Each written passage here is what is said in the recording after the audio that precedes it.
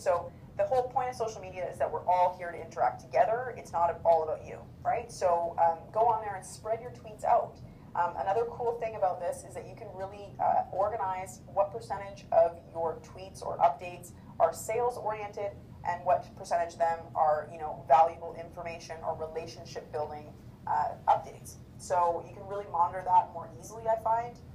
I think that a lot of people, they get on Facebook and they just get sucked into the time zone and they forget, you know, what's really important and what isn't. So on here you can really, what I like to do is I create a little Word document or text edit little notepad there, and throughout the days I sort of collect things that I find are really interesting.